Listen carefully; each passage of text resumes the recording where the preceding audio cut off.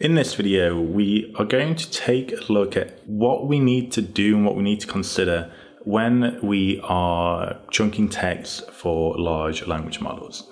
The best way I can think of demonstrating this is to walk through an example. Now, we're going to really go with what I believe is kind of like a rule of thumb that I tend to use when I'm chunking text in order to put into a large language model, and it doesn't necessarily apply to every use case. You know, every use case is slightly different, but I think this is a pretty good approach, at least when we're using retrieval augmentation and large language models, which I think is where the chunking question kind of comes up most often.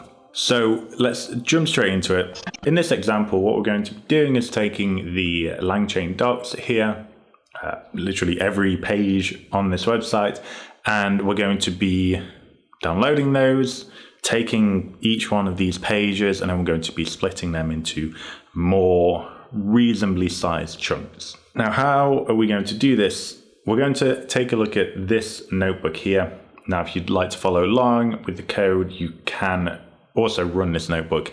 I will leave a link to it, which will appear somewhere near the top of the video right now. Now, to get started, we're going to be using a few Python libraries. LangChain is a pretty big one here. So not only is it the documentation that we're downloading, but it's also going to be how we download that documentation. And it's also going to be how we split that documentation into chunks. And another dependency here is the tick token. Tokenizer, we'll talk about that later, and we're just going to visualize and make things a little bit easier to follow with these libraries here. So in this example, first thing we're going to do is download all of the docs from LangChain. So everything is contained within, this is the top level page of the LangChain docs. We're going to save everything into this directory here. And we are going to say we want to get all of the .html files, okay? So we run that, and that will take a moment just to download everything. There's a lot in there. My internet connection is also pretty slow, so it will probably take me a moment. But let's go ahead and just have a look at where these are being downloaded. So if we come over to the left here, we can see there is the RT docs repository there. And inside the RT docs, we have this LangChain read docs, en latest, which is just kind of like the path of our docs. And okay, cool. So in there, you can see everything's been downloaded. We have like the index page, which I think is the top level page. And we can see it's HTML. Okay, so it's kind of like when we're not going to process this, we're going to use LangChain to clean this up. But if we come down a little bit, I think maybe we can see something. Okay, so this is like the first page. Welcome to LangChain. LLMs are emerging as a transformative technology, so on and so on. Okay, and we have some other things, other pages. Yeah, we're just going to process all of this. So back to our code. It's done downloading now. We can come down to here. And what we're going to do is use the LangChain document loaders, and we're going to use a read the docs loader. So read the docs is a specific template that is used quite often for documentation for code libraries. And LangChain includes a document loader that is specifically built for reading that type of documentation or those HTML pages and processing them into a nicer format. So it's really easy to use it. We just point it to our directory that we just created. And what are we doing here? So we're loading those docs, and here I'm just printing out the length of those docs so that we can see, okay, we have 390 HTML pages that have been downloaded there. For some reason, okay, so when I ran this about an hour ago, they actually had 389. Now they have 390 pages, so it's already out of date. Cool. All right, let's have a look at one of those pages. So we have this document object. Inside that, we have page content, which is all of our text. All right, if we want to print that in a nicer format, we can see this, okay? All right, looks pretty good. There's a lot of, there is some kind of messy parts of this, but it's not really a problem. We could try and process that if we wanted to. But honestly, I don't really think it's worth it because the large language model can handle this very easily. So yeah, I personally wouldn't really bother with that. I'd just take it as it is. Now, at the end of this object, we come right to the end, if it lets me, we'll see that we have this metadata here. Okay, inside the metadata, we have the source, which is in this case like the file path. But fortunately, the way that we've set this up is that we can just replace RT-docs with HTTPS, and that will give us the URL for this particular file. So let's come down here, and you can see that's what I'm doing here. Replace RT-docs with HTTPS. Cool. And then we can click that, and we come over to here. Now, this is where we start talking about the chunking of what we're doing. When we are thinking about chunking, there are a few things to consider. Okay, so the first thing to consider is how much text or how many tokens can our large language model or whatever process it is we're doing, how many tokens can it handle? What is optimal for our particular use case? The use case that I'm envisioning here is retrieval augmentation for question answering using a larger language model. So what does that mean exactly? It's probably best if I draw it out. So we're going to have our large language model over here, and we're going to ask it a question. So we have our question over here. It's supposed to be a queue. It's fine. So we have our question, like we're going to say, what is the LLM chain in LangChain, right? If we pass that straight into our large language model, at the moment using GPT 3.5 Turbo, even GPT 4, they can't answer that question because they don't know what the LangChain library is. So in this scenario, what we would do is we'd go to a vector database. We don't really need to go into too much detail here. We go to a vector database, which is where we'd store all of the documents that we're processing now. So all those LangChain docs, they would end up within that space and they would be retrieved. And we would pass in 5 or so of these chunks of text that are relevant to our particular query alongside our original query. Okay, so what you'd end up with is, rather than, okay, let's say this is your prompt, you typically have your query. Rather than just a query, you'd have your query, and then you'd also have these 5 bits of relevant information below the query. Okay, and that would all go into the large language model, and you would essentially say to it, you'd probably have some instructions near the top, and those instructions would say, I want you to answer this question. You'd maybe give the questionnaire, or you give it a bit later on, using the context that we have provided, and you would basically, in front of these contexts, you would write context. Okay, and the large language model will answer the question based on those contexts, right? So that's the scenario we're envisioning here. And in this scenario, if we want to input 5 of these contexts into each one of our retrieval augmented queries, we need to think, okay, what is the max token limit of our large language model? And how much of that space can be reserved for these contexts? So in this scenario, let's say that we're using GPT 3.5 Turbo. The token limit for GPT 3.5 Turbo is something like 4,096. So this includes both, all right, so you have your large language model. I'm going to put that here. Pretend this is your large language model. This 4096 includes the input to the large language model, so all of your input tokens, and also all of your generated output tokens. Okay, and so basically we can't just use that full 4,000 tokens on the input. We need to leave some space for the output. And also within the input, we have other components, right? So it's not just the context, but we also have the query. I mean, that's supposed to say query. And as well as that, we might also have some instructions. Don't know why my writing is so bad. And as well as the instructions, we might also have a bit of chat history if this is a chatbot. Okay, so basically the amount of context that we can feed in is actually pretty limited.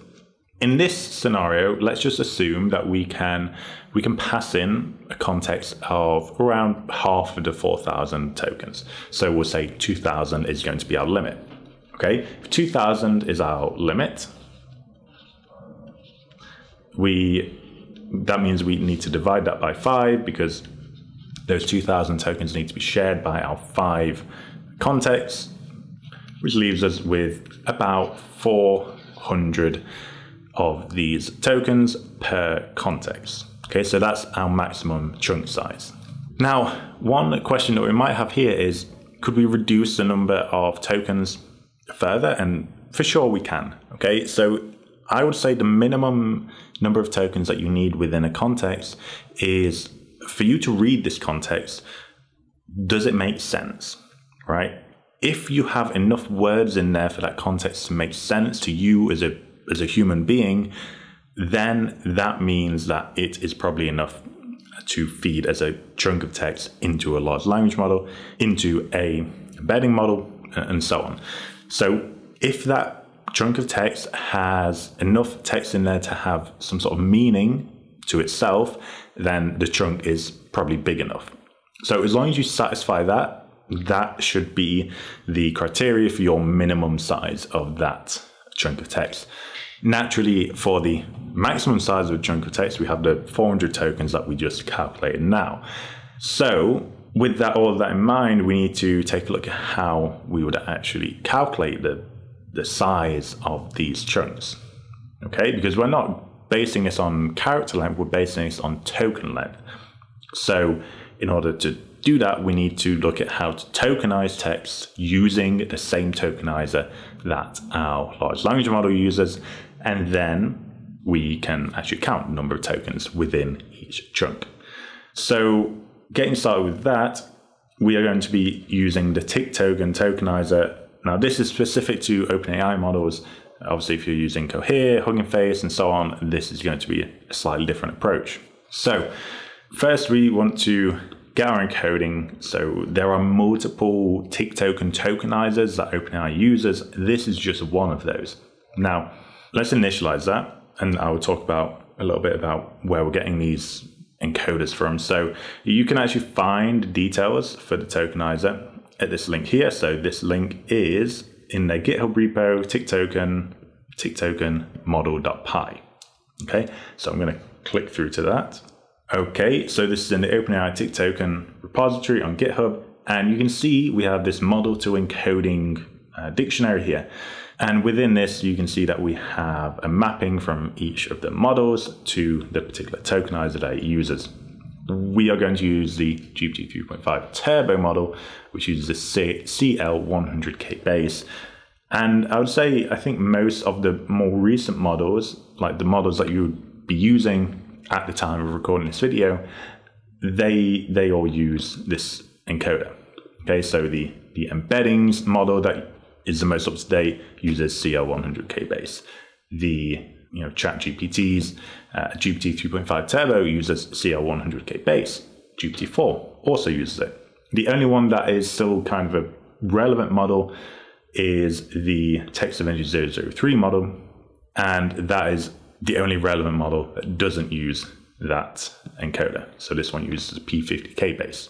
All right, so in reality, you don't even need to go there to find out the encoding that you need to use. You can actually just see this. So tick token encoding for model, and you can run this, right? So you get the CL100K base. That's how we know, okay? Now, anything else? I think that is pretty much it. So, okay, so actually here, I'm creating this tick token length function. So that is going to take some text. It's going to use the tokenizer to calculate the length of that text in terms of tick token tokens. That's important because we need to use that for our LangChain splitter function in a moment. So we create that. then what we can do is just first, before we kind of jump into the whole chunking component, I want to have a look at what the length of documents looks like at the moment. So I'm going to calculate the token counts, the tick token length function. Come to here, we can see the minimum, maximum, and average number of tokens. So the smallest document contains just 45 tokens. This is probably, I don't know, this is probably a page that we don't really need. It probably doesn't contain anything useful in there. The maximum is almost 58,000 tokens, which is really big. I'm not sure what that is. But the average is a bit more normal, so 1.3 thousand there. So we can kind of visualize the distribution of those pages and the amount of tokens they have. So the vast majority of pages have a very, they're more towards the 1,000 token range, as we can sort of see here. All right, cool. Now let's continue and we'll start having a look at how we're going to chunk everything. So again, we're using LangChain here. We're using a text splitter and we're using the recursive character text splitter. Now, this is, I think, probably one of the best chunkers or text splitters that LangChain offers at the moment. It's very general purpose. They do also offer some text splitters that are more specific to Markdown, for example. But I like this one. You can use it for a ton of things. So let me just explain it very quickly. So basically what it's going to do is it's going to take your length function, so the tick token length, and it's going to say, I need to split your text so that each chunk does not go over this chunk size here. So this 400. And it's going to split based on these separators. Okay. So the reason we have multiple separators is that it first starts by trying to find double new lines. So this is a double new line separator. It's going to try and split on that first. If it can't find a good split using the double new line characters, it will just try a single new line. Then it will try a space, and as a very last resort, it will just split on anything. Okay. Okay, cool. And then one final thing that we have here is this chunk overlap. So this chunk overlap is saying for every chunk, we are going to overlap it with the next chunk by 20 tokens. Okay, let me draw that out so it makes more sense. Okay, so imagine we have a ton of text. Okay, there's loads of text here. Okay, now we are going to get a chunk of it's 400 characters, right? So let's say that chunk takes us from here all the way to, let's say, here. Okay, so we have 400 characters in this chunk. Then the next chunk, if we don't have any chunk overlap, would be 400 characters from this. So that would be, let's say it's to here. Okay, but this comes with a problem because we don't know what this information here and this information here is about. So they could be related, right? So we might be missing out on some important information by just splitting in the middle here. So it's important to try and avoid that if possible. And the most naive way or naive approach for doing this is to include a chunk overlap. So what we would do is, let's say we take the 20 tokens behind this. Okay, so we're going to go back 20 tokens, which maybe comes to here. Okay, so that means that this space here is now going to be shared by the last or the first chunk and the next chunk, which will also bring back the next chunk to something like here, right? So now we have chunk 1 here, okay, which goes from here up to here. And then we have chunk 2, which is from here to here. Then following on from that, we would also add another chunk overlap for number 3. So number 3 would go from here to, let's say, here. And finally, for number 4, we would go from here to here. Okay, so the chunk overlap is just to make sure that we're not missing any important connections between our chunks. Okay, it does mean that we're going to have a little bit more data to store there, okay, because we're including like these chunks of 20 in multiple places. But I think that's usually worth it in terms of the better performance that you can get by not missing out that important information, that important connection between chunks. Okay, so we initialize that. And then to actually split the text, we use the text splitter, split text. Okay, we're going to take docs5 and we're going to take the page content, okay, which is just the plain text. Right. So based on the parameters that we set here, the chunk size of 400 and chunk overlap of 20, using the tick token length token, we get 2 chunks. Let's have a look at the length of those 2 chunks. Okay, so the first chunk that we get is 346 tokens, and the next one 247. So both within that max upper end limit of 400. Okay, so you see that it's not going to necessarily split on the 400 tokens specifically because we have these specific separators that we would like to use. Okay, and it's going to optimize preferably for this separator. Okay. So we're not going right up to that limit with every single chunk, which is fine. That's kind of ideal. We don't want to, we don't necessarily need to put in a ton of text there. Okay, so that's it for a single document. What we're going to do now is we're going to repeat that over the entire data set. And the final format that I want to create here is going to look like this. Okay, so we're going to have the ID, we're going to have our text, and we're going to have the source where this text has actually come from. Okay. Now, one thing that you'll notice here is the ID. Okay, so we're going to create an ID, and that ID will be unique to each page. Okay, but we're going to have multiple chunks for each page. So that means we're also going to add in this like chunk identifier onto the end of the ID to make sure that every ID for every chunk is actually unique. So let me show you how we're going to create that. Essentially, so we have the URL here. Okay, we're going to replace the RT docs that we have here with the actual HTTPS protocol, and I'm just going to print out so you can see what it is, and then we're going to take that URL. We're going to add it to this hashlib MD5. So this is just a hashing function that is going to take our URL and hash it into kind of like a unique identifier, right? So this is useful because if we are updating this text at some point in the future, or this data set, sorry, we can use the same hashing function to create our unique IDs. And that means that when we update this particular page, it will just overwrite the previous versions of that item, right? Because we're using the same ID. But of course, we can't use the same ID for every single chunk. So we also need to add in this here, which is like the chunk identifier, right? It's just a count of the number of chunks. So we can see that being created here. So these are just 2 examples from the previous page that we just showed.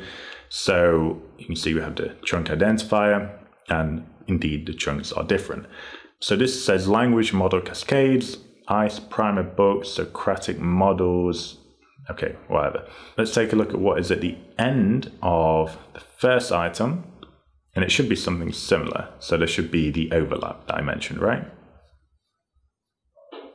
Okay, so yeah, you can see language model cascades, ICE primer books, Socratic models, right? Same thing. Cool. So there is the overlap, right? Now what we need to do is repeat this same logic that we've just created across our entire data set. So to do that, same thing that we just did, we're going to take the URL out, we're going to create our unique ID, we're going to take the chunks using the text splitter, and then we're going to append these all to our documents list here. Okay, that's just going to be where we store everything. Okay, and now, so the length of the documents an hour ago was a little bit less. Now it is 2012 documents. So, sorry, 2212 documents. Cool. We can now save them to JSON lines file. To do that, we just do this. So JSON lines is basically, it's what you can see here, right? So if we take a look at the documents, take a look at the first 5, it's this, but it's just in a JSON lines file, okay? So you can see it here. Yeah, same thing, right? Okay, and then once you've saved it and you created your JSONL file, you would just load it from file like this. Okay, so you with open train JSONL, wherever you stored it, and you just load it iteratively like that. Okay, and you can take a look. Yeah, okay, great. So that's how you would load it. Now, a couple of things here. The reason that we're using JSONL and the reason I'm calling this train.jsonl is because this makes it very compatible with Hugging Face datasets, which is essentially a way of sharing your dataset with others or just making it more accessible for yourself if you set it to being a private dataset. So what I want to do is just show you how we can actually go about doing that as well. So the first thing that we need to do is go to huggingface.co, and that will bring you to the first page of Hugging Face, which may look different to you because you may not already have an account on Hugging Face. So if you do need an account or you need to sign in, there will be a little button over here that says sign up or log in. So you would follow that, create your account or log in, and then you will see something like this, at which point you go over to your profile, you click new dataset. We give our dataset a name. I'm going to call it LangChain docs. You can obviously call this whatever you want. You can set it to private if you want to keep this dataset private. For me, also, I'm going to just leave it as public, and you create your dataset, right? So on here, this is like the page of your dataset, like the home page of your dataset. You go to files, you go to add file, upload files, okay? And then you just need to drag in the train.jsonl file to here. So for me, that is here. I'm just going to go and drag that in. Okay, we go down, commit changes to main. Okay, so we have now uploaded that. We can go click on files here and we'll be able to see that we have the train.jsonl file in there. Now to actually use that in our code, we would need to pip install datasets. So this is like the library for Hugging Face datasets. And then we would write this. So we'll do from datasets, import load dataset. And then our data would be load dataset. Here we need the name of our dataset. So let's go back to the dataset page. Okay, we can find that at the top here. So it's James Callum LangChain docs. We can just copy it, add that into here. Our split is the training split. So that's where the train.jsonl comes in, and then we can view the data details there. Okay, and once that has loaded, we will be able to see, we can just kind of extract things. So data 0, we can see that we have our text in there. So it's super easy to work with, and that's kind of like why I recommend storing your data on Hugging Face datasets if you're wanting to share it. And even if you're wanting to do the private approach, you can do that as well. You just need, I think it's like an API key, and that's pretty much it. So that's it for this video. I just wanted to cover some of the approaches that we take when we are considering how to chunk our text and actually process it for large language models, and also see how we might store that data later on as well. Which, both of these items, I think we kind of miss a lot in the typical videos. We're really focusing on the large language model processing or the retrieval augmentation or whatever else, right? So this, in reality, is probably one of the most important parts of the entire process, but we miss it pretty often. Anyway, that's it for this video. So thank you very much for watching. I hope this has all been useful and interesting, and I will see you again in the next one. Bye.